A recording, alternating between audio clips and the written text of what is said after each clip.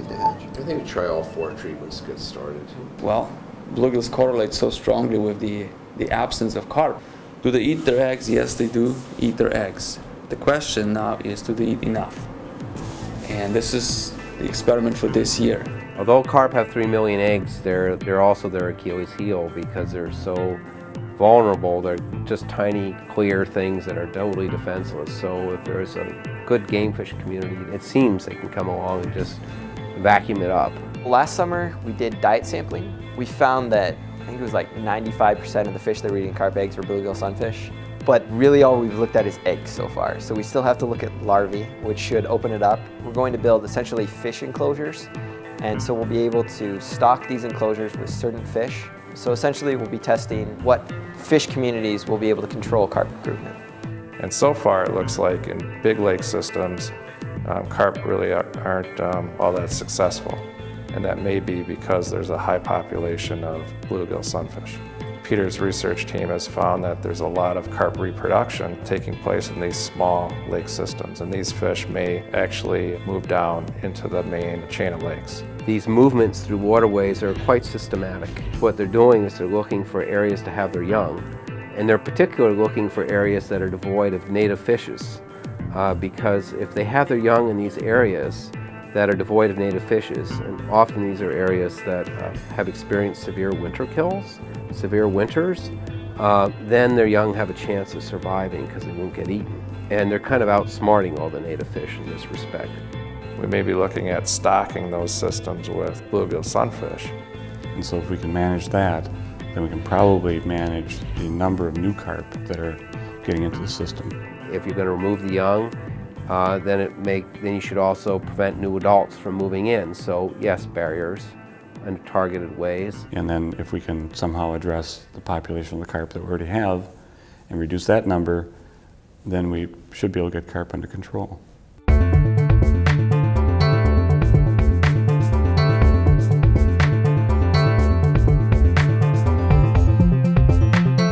My name is Jordan Wine. I'm a carp intern for the Ramsey, Washington Watershed District. We have to barricade some areas to keep them from moving from certain places to another. When it gets to that point in their development, when they know it's time to move somewhere else, it's really tough to stop them from getting there. And they seem to find ways to do it. Everybody likes the clear lakes, the large bass, you know, the fish that they like to fish, and carp can really have a strong influence on this. One reason we have so many is because, frankly, they're pretty crafty. It's not that they're stupid or anything, far from it. They do some really interesting things that are quite surprisingly sophisticated. Just had to look. You can, for instance, teach a carp to learn a maze, and not only will it learn it, and it will learn the pattern of right versus left turns. You know, that's a certain level of cognition, really. They will remember that certainly for many months. They have an exquisitely developed taste system and sensory system in their mouths, which allows them to feed in the bottom in ways that no native fish can. So they're continually turning lakes upside down. They're pumping nutrients and sediments out and digging plants up. They turn the ecosystem inside out. I mean, that's what it amounts to, and everything goes along with it. My name is Hankyo Lim. I'm working as a postdoc here, and my expertise here is identifying and developing female and male carp sex pheromones from which we can develop potent carp attractants. I'm a trained entomologist. Yeah, my PhD is a moth pheromone. Dr. Sorensen actually hired me to kind of apply my previous experience on moth pheromone to this new system. Using the infrared light and a CCTV camera, which feeds a real-time footage to the TV monitor. So we just observe the TV monitor to actually see how they behave. We try to understand which specific test order is attractive or neutral or repelling. So there are the four fish are hanging here, and this size it has some pheromone stuff. They seem to have already detected. This is kind of a sign of their interest. So do you ever get sick of carp? Yeah, especially when whenever they are not behaving the way that I expected. Yeah, I've been working on this carp for 3.5 years, but always interesting, honestly. Electrofishing is a technique that creates an electric field in the water that actually stuns fish. And so when we want a certain sex or a certain size of a fish, we can pick and choose which one we want because it brings just about everything that's within that field up to the surface and able to be caught. So we're hunting for one good fish, and they're easy to miss.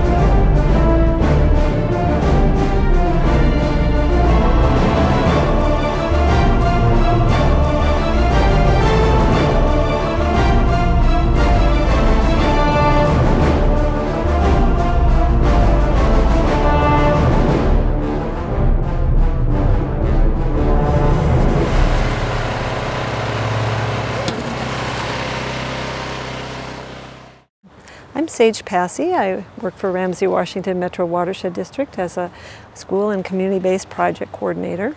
The goal of the Watershed is to engage people in working together to improve water quality and helping everybody see how their role makes a difference. With students these days, we're really trying to create a literacy about observation. We started out by sitting down with the scientists and asking them what they thought kids would be excited about what they're doing. And they started to help translate some of their very technical processes into a language that kids could understand. When the alien fish like carp come in, they can move faster than the other native fish. So they're able to get in there before the other native fish can. And then they kind of just take it over because they're the first ones in and they're like a big bully. And they can actually dig down into the mud almost a foot. So it can go down this deep into the mud trying to pull out all those little worms. What was cool about working on the Carp project with students in the East Metro area was that now they have a new identity. Carp are much more than they thought they were. They didn't realize how powerful they were in terms of affecting an ecosystem. A lot of people thought really nothing could be done about carp, and that they wouldn't be very interesting, and glad to say that hasn't proven to be the case. There's the potential of doing large-scale carp removal, which research has shown that this could significantly benefit water quality in the Phelan chain. So really that's our ultimate goal, is to improve water quality in the chain. So we're not after extermination, we're after controlling them to a reasonable, sustainable level that people can afford that'll make a difference. When you're involved with the Watershed District, you know that you're really one big community. It's not one city fighting another city, it's everybody trying to work in concert to solve everybody's problem. The science, it's been great. I mean, we've learned a tremendous amount, and we're getting some really new and interesting data on the biology and ecology of an invasive fish. My cohorts, other professionals, kind of are envious of the project and really can't wait to see the data come out. And I'm really glad that we had an opportunity to perform this work in the Phelan chain of lakes.